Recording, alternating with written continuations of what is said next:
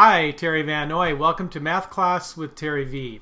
Hope this video helps you out, and if you enjoy it, please share it, comment, or like it. And you can also go to my website, MathPowerLine.com. It's a math resource blog, lesson videos for students, and other resources for parents and teachers. Give me a call or go to my website or email. All right, let's go to today's lesson.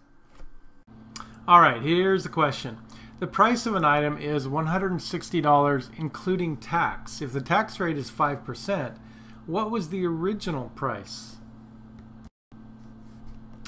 So I had a previous video that talked about discount, and the discount amount when you go into a store gets subtracted from the original price. But here, obviously, the tax amount gets added. Okay, discount is subtracted, tax is added. Wouldn't it be nice if you went in the store and they subtracted the tax out of the price? Sorry, no such luck. Now the idea is the original price, which we do not know, okay, it's asking for the original price, is going to be added to a 5% sales tax, okay? And the total is, well, the original price represents 100% of the original price, okay? When you go in and you pay the price that's asked for, that's 100%. But when you add the tax on there, that means that what you really pay at the cash register, in this case, is going to be 105%, okay? So, do we know the actual amount that you pay? Yes. It says right here, $160, okay? So $160 represents 105% of some original price, okay? It's this information right here that we're going to use in two different ways and solve, okay? The first method is, just like in my previous video, we're going to write an equation out of it.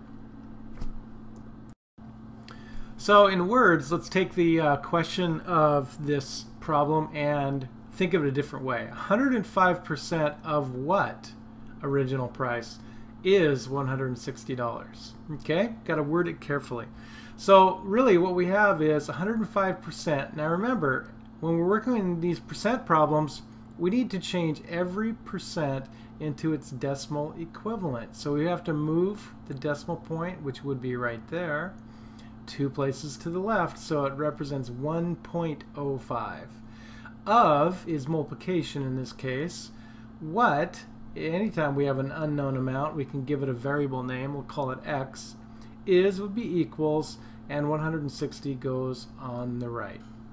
Alright, so of course we're going to solve this equation by doing the opposite. What are you doing to the x? Oh, we're multiplying by 1.05. So to solve, we do the opposite. Divide both sides by 1.05. And that right there, that one division problem should give us our answer. $152.38. Now I'm rounding to 2 decimal places. There's a bunch of other digits after the 8. But let's go $152.38. Okay, let's use the proportion method now. Sometimes writing a problem like this as a proportion is much easier. Now always we write 100% in the lower left. In the upper left we write the percent amount if we know it. Notice that we're talking about 105%. I know that that's larger than 100%, but remember we're adding tax. So tax creates a more than 100% amount of something.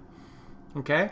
Now the ratio on the other side is over of. Okay, is represents the part amount, and of represents the original amount. Okay, do we know the original amount? No, we do not.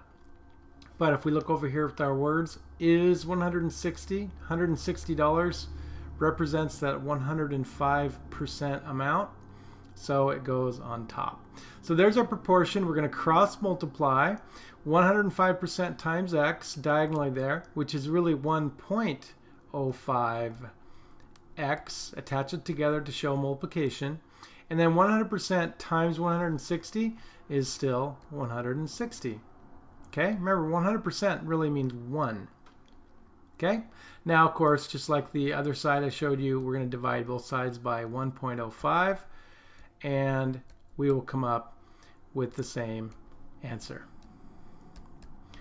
All right, $152.38. Okay, equation method or proportion method, but here's the key.